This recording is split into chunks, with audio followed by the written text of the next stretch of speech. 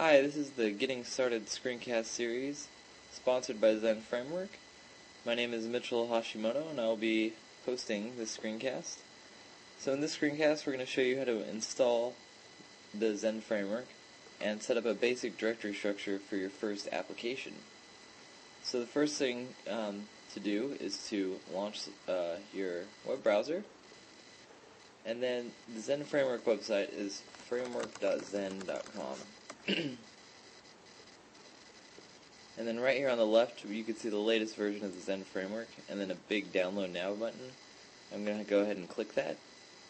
And you can download the Zend Framework in two different formats, zip or tar.gz. Both contain the same files, so whichever you prefer, whichever you're more comfortable working with. I'm going to download the zip, and I'm going to save it to my desktop. So there that goes. And then once this downloads, I'm going to close my web browser and we'll see what to do from there. I'm using the Mac operating system to show this, but the Zend Framework works equally the same on Windows and Linux. So whichever you're using, just follow along. If there's any major differences, I'll be sure to point them out. So now that that's downloaded, I'm going to close my browser. And here's the file right here.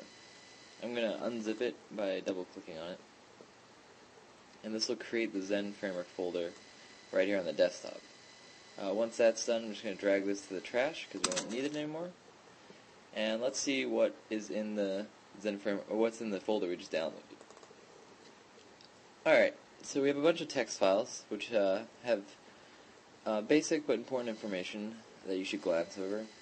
And the version file here, you can see that I'm using Zend Framework 1.0.3.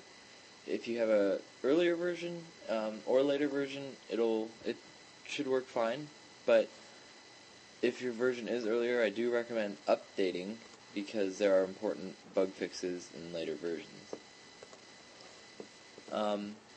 The library folder here is what we're concerned with, though. The library folder contains all the Zend Framework code, and to install it, quote unquote, normally we would FTP or secure shell this to our server, but for the purpose of the screencast, I have a local server set up right here.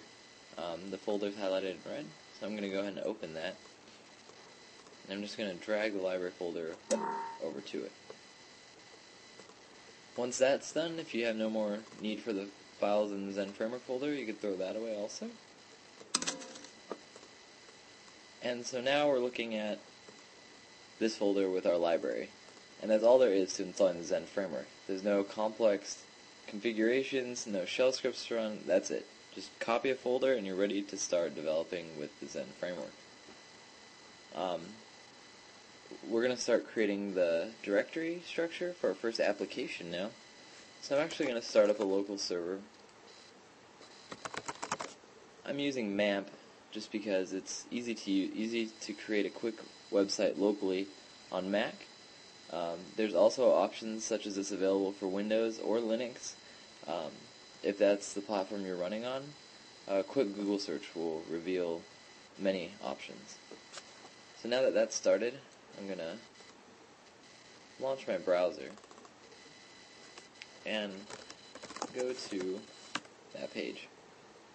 So here it is, the library folder. It's right here. Now the Zend Framework doesn't require any specific directory structure for your application, but there are a few things to keep in mind. One is that your library folder, your library code, and your main application code should always be outside of your web root.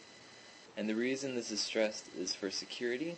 It protects your code if it's not accessible by the web. And so it protects your code if any exploits arise or anything. At least you have that basic security barrier there. And so I'm going to create a new folder called public here. And on a shared host, it may be very difficult or even impossible to change your web root.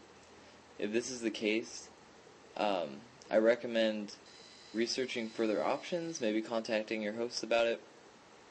I know one of the options available if your host is running Apache is to use an htaccess file to forbid users from entering certain directories, but your host would definitely know more about that.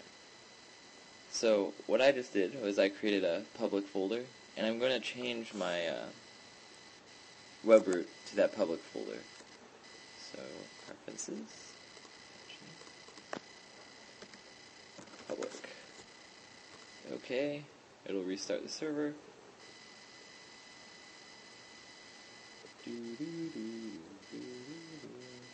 Alright, refresh, and now it's blank, and the reason it's blank is because the public folder has nothing in it, and that's what we want to see. So now you see it's out, the library, the Zend Framework library is outside the web root.